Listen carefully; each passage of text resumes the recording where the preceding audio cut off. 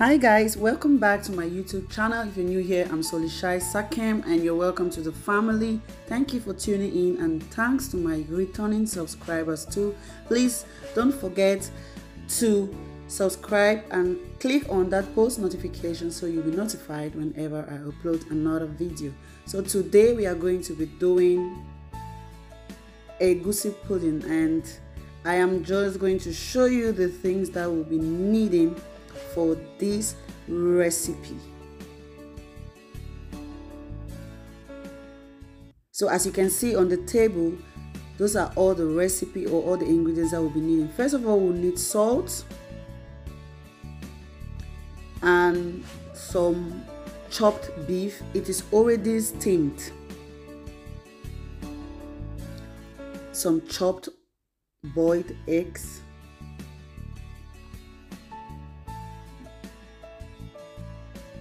some grounded crayfish,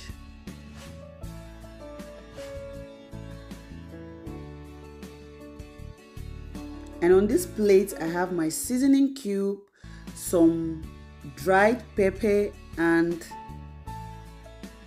one egg. This egg isn't cooked. Next, of course, I have the egusi, and in that bowl I have 3.5 cups of egusi. And then I have my meat stock. I have 1.5 cups in that bowl. Next, in this bowl I have my dry fish in the meat stock. So I decided to put it in the meat stock so that it can also get the taste from the meat stock, because I actually use some ginger, garlic, white pepper, seasoning cube, salt to steam my meat. Next, of course, we will be needing some parchment paper and foil paper to tie the egusi pudding. So after seeing all the ingredients, the next thing will be to start to mix. So the first thing I'm going to put inside will be the water from the fish, which is the meat stock. So when doing egusi pudding, the main thing that makes your egusi pudding to really taste is your meat stock. So when you're boiling or you're steaming your meat, you want to make sure that you put enough water and enough ingredients to make it tasty. So I'm going to mix that and make sure everything is combined. Be careful, you know, egusi isn't like groundnut. So when you put too much water in egusi, it will make it too watery. So as you're mixing it, you want to add the meat stock to it little by little until you get the consistency that you are okay with. Not too soft, not too hard. Next, I'm also going to add the other meat stock, but I'm not going to put it all at once. I'm just going to add a part of it. Like I earlier said, you don't want to put everything together. So I'm going to mix that for everything to combine, and I will keep adding the stock until I am satisfied with the consistency of the pudding.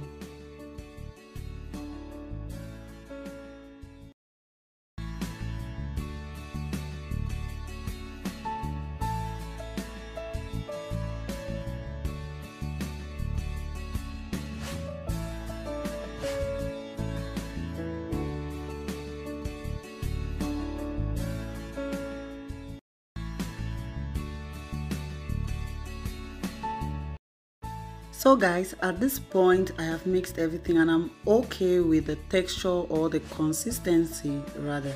So right now I'm going to add some seasoning cube in it because the one from the meat isn't enough. So this is what you want to do. You first mix with your meat stock, you taste and to see if you need to add some seasoning cubes or some salt. So that's what I'm going to do. I'm just adding it.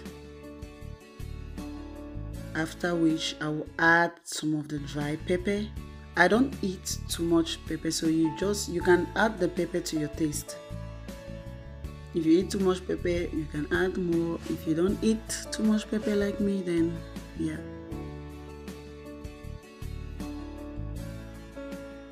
And you want to give it a good stir until everything is combined. Next, you add the crayfish and mix thoroughly until everything is combined. After mixing that, the next thing you want to add will be the dry fish. And after adding the dry fish, you also mix very well until everything is combined. The next thing to add will be the meat.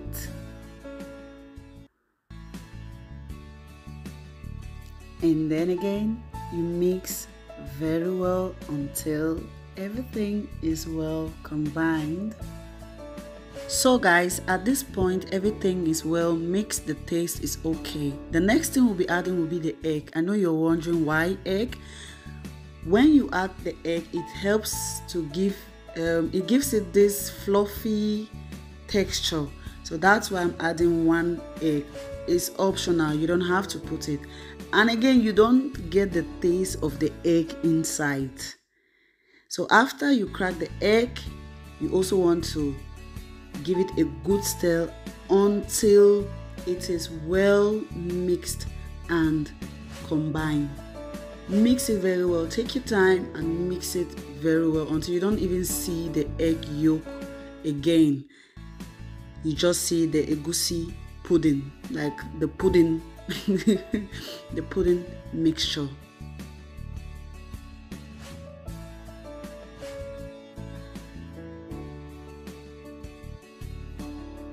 So guys, after mixing, it's time to tie. I have my parchment paper and my foil paper.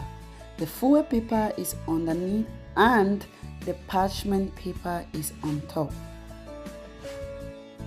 So right now I'm going to put the pudding on it. When you're putting it, try not to put too much at once, because when it is cooking it swells up, so you don't want to put too much on it.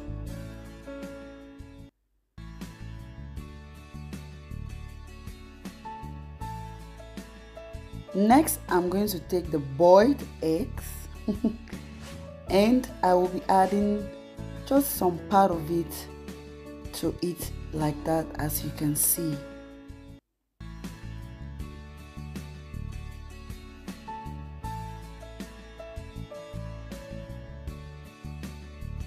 And then I'm going to wrap this, and this is how I'm going to repeat.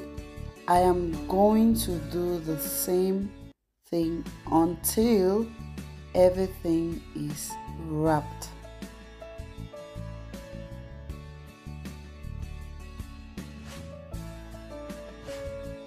Make sure you also wrap it very well so that water will not go into it. So guys, I'm done tying everything together and I'm going to cook this for an hour 30 minutes. Yes, I said an hour 30 minutes, because egusi, if it is not well cooked, it can cause diarrhea, and you want to avoid that. You don't want to have your egusi pudding and then when it's not well cooked, you have diarrhea. So while cooking it, I'll be checking if it is okay. You can see I have my small bundle prepared so that after an hour 15 minutes or so I will check to see if it is cooked. So sometimes you can just cook it for 1 hour. Normally you cook for 1 hour, but I want to cook it more to be on the safe side. So I'm going to add water. From the start, I'm going to add 2 of these bowls, and while it's cooking, you always want to check. When the water is dry, you add another. That's how you cook it, and you add water bit by bit. This bowl, this is how I'll be doing the measurement of the water. When the first one gets dry, I will add another 2 bowls until it is cooked. So guys, It's been 1 hour 30 minutes and the pudding is ready.